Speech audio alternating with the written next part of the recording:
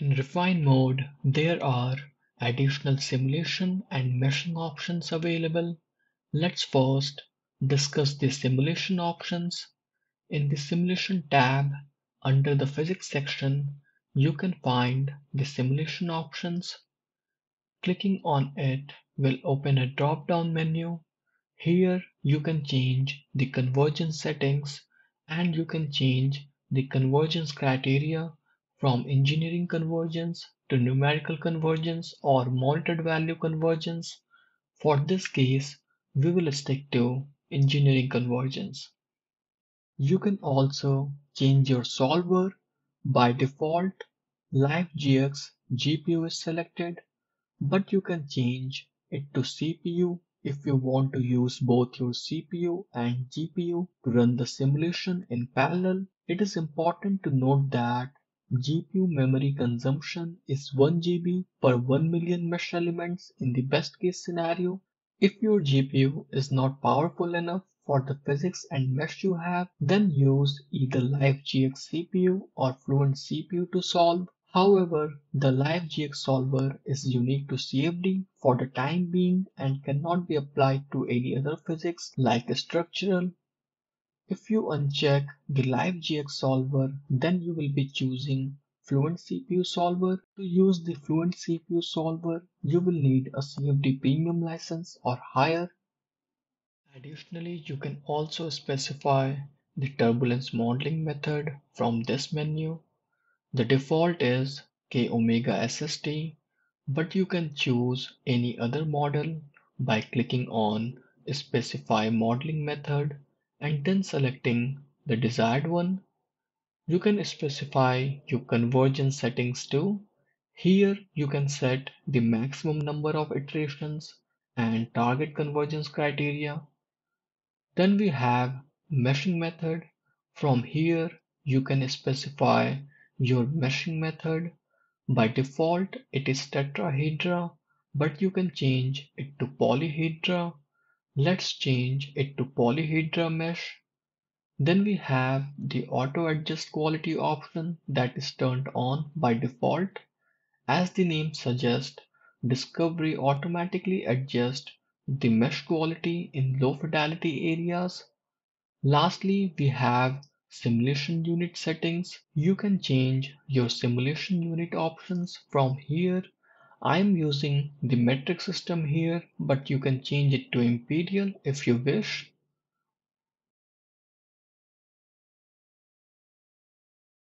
For simulation and meshing, we will use the GPU-based LiveGX solver and Polyhedra respectively. The meshing tools are located under the Simulation tab in the Fidelity section. Here we have a global option to modify the global sizing method. By default, it is set to determine size automatically, which usually works well for most cases. However, if we want to change it, we can click on the three dots and select a different option from the drop-down menu. For example, if our geometry contains some narrow channels, we can choose proximity. We can also adjust the predefined settings by clicking here and changing the relevant values as needed. The same applies for other options also.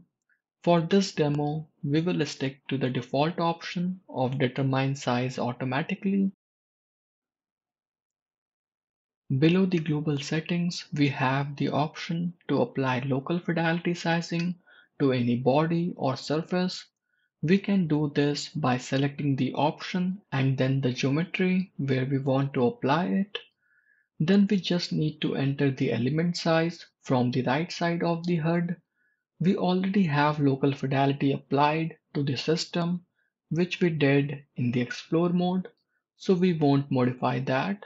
To solve this setup in the Refine mode, we can either hit the Solve button to start the simulation or generate the mesh by clicking on the Mesh button. After meshing is done, if we are satisfied with our mesh, we can hit on Solve. If we hit on Solve before generating the mesh, Then Discovery will generate the mesh first and then start solving the moment mesh generation is complete. You can see the mesh statistics when they are available by going to the notifications section. The meshing task is completed when the green revolving line reaches the half mark on the simulation information display or SID. To see the generated mesh, click on the same mesh icon next to the solve button once your meshing is done. Let it run for now and then we will talk about some results here in refine mode and how much difference we are seeing from the explore mode. The solution is complete. Let's open all the mass flow rate monitors that we created previously in this course. Click on the monitor icon and select each of these monitors to view them. Here you can see the results from all the design variations that we ran in explore mode using a parametric sweep analysis.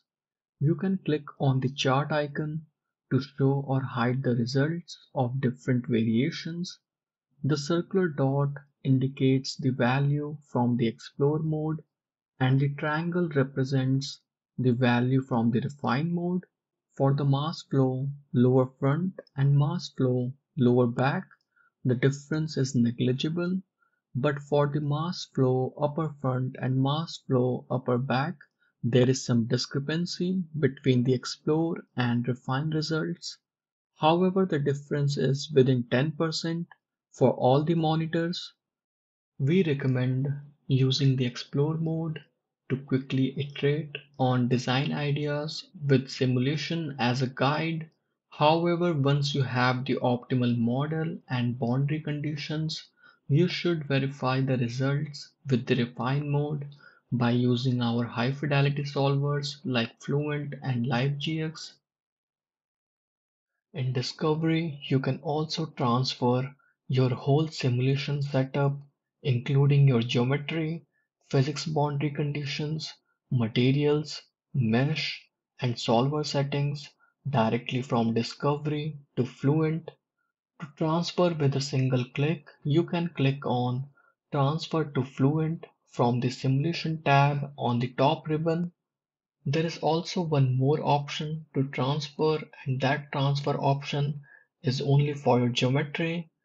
That option is available under the Prepare tab in the Geometry Transfer section. From here, you can transfer your geometry to Workbench, Mechanical, or Fluent.